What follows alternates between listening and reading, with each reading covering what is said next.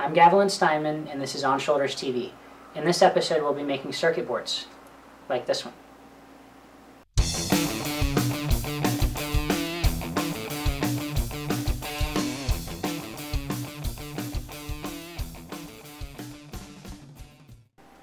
Like many things these days, circuit board fabrication starts with the computer. Now there's many kinds of software out there for fabricating circuits, for designing schematics and circuits, but I'm going to focus on Eagle. So let's dive in. Everything starts with a schematic. Now this is a schematic of an opto end stop designed by Zach Hogan. Now this, I won't get into the details of what this board does, but if we look at the schematic, we see that, as an example, R3, which is resistor 3, leads into LED 1. Looking at the schematic, things make sense. We see the electric truths, we see the components, and we see how everything comes together. The next step in this process is to convert the schematic to a board design. Now this board is a double-sided board, which means that the paths, the routes that electricity can flow, can be either on the front or the back of the board. So now that you have a schematic and you have a board design, the next step is to actually fabricate this board in the real world. Now you have a few options when fabricating. Now the first option, and the most expensive option, is to have the board made for you. This could cost anywhere between $20 and $40 per board, depending, and that's in low quantities. When you get into high quantities, you're paying, and high quantities, by high quantities I mean around 100 boards, you're going to be paying 50 cents to $1 per board. So it makes sense when you're mass producing, but to have someone make these boards for you doesn't make sense when you're prototyping or when you're just doing one-offs for research or just for you. The other options kind of fill the void, and these two options are either using chemicals in your own home or using a CNC, a computer numeric control machine, mill, to mill away or drill away the copper and leave the traces that you want. So I chose to make a mill, and let's take a look at this mill. Now I'm not going to get into the details of the design of this mill and how I made this mill, because it's a long story, but I do have a blog if you're interested, and I may make a video later on of the steps I went through to make it at a more detailed level. But I do want to mention that there is an aluminum bed here that you see, and there's also a spindle.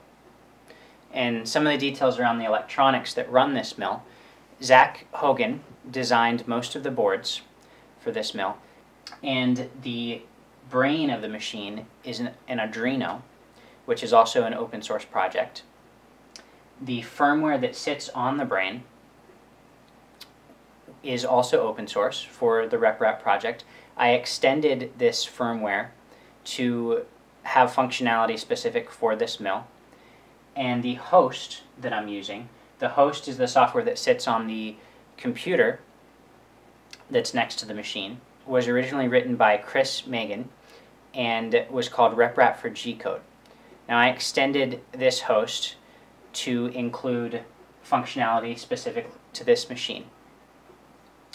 The host is written in Java and the firmware is written in C++. So let's fire this up and see it working.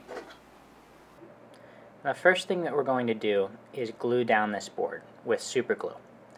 Now this is going to hold the board in place while we mill. And then now we're going to drill reference holes, 2 reference holes, and these holes are going to allow us to flip the board later and mill the underside of the board. Now we're going to connect leads for probing. and one lead for the actual board, and one lead for the spindle.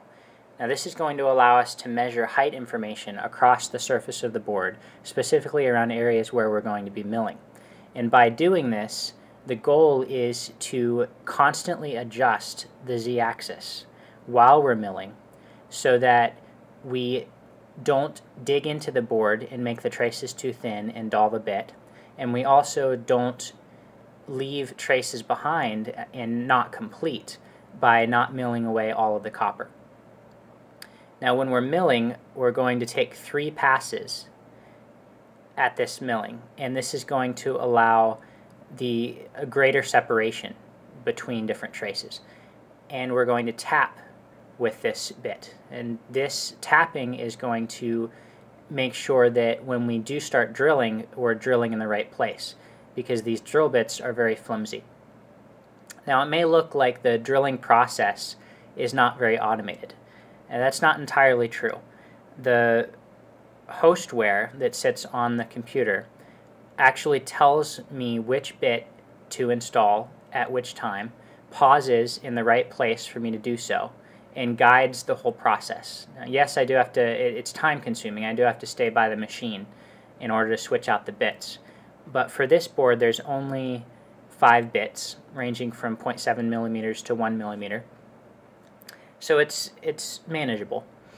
And this is a 1 millimeter bit, and I'm going to be using this bit not just for the 1 millimeter holes, but also these holes, which are 3 millimeter holes, and these holes, which are 3 millimeter holes. I will be drilling these out using just a drill later, instead of doing it on my mill. Now that I've done that, I'm going to be scoring the board and probing before I score so that I make sure that I stay consistent with the top surface of the board instead of the bottom surface. And after probing, then I actually do the scoring. So now the top layer of the board is complete, and it's time to take the board off of the bed. Now this is done with acetone. We glued it down with super glue, and now acetone will melt that super glue and allow us to just pop the board right off. And we do this with a razor blade. So now that we have the board off, there is still residue, super glue residue, on both the board and the bed, so we'll want to use a little bit more acetone to get rid of that residue, make sure that there's nothing left behind. And now we're going to use 0.9 millimeter drill bits as pins to put in the reference holes to make sure that we line it up correctly. Now this is going to ensure that we know where the top of the, or where the bottom of the board is in terms of the top of the board. And this is going to make sure that when we drill the top holes line up with the bottom holes. So again, probing, milling, tapping, drilling, and scoring. And a little bit of acetone, and the board's off. And we're just going to finish the scores with a razor blade, and we're done. Now here's an example of a part. This is an Ethernet port, and we see that it snaps right in and it fits snugly. This process from start to finish took about 2 hours. Now I think that's pretty exciting, because that means that 2 hours after designing a board on a computer, you can hold it in your hand. Now this is a full double-sided solution. That's very exciting. And the traces, the resolution, is high enough for surface mount components. Also very exciting. Now I'm calling this website and this series On Shoulders. And it should be pretty obvious why I'm doing that. I've dropped a lot of names so far, but I'd also like to thank Paul Henning Camp for coming up with the concept of probing. He came up with the idea, I just implemented it. And I'd also like to thank the whole RepRap community. I feel you inspired this machine, so thank you. And also I was able to print the motor couplings and the bearings on my RepRap 3D printer.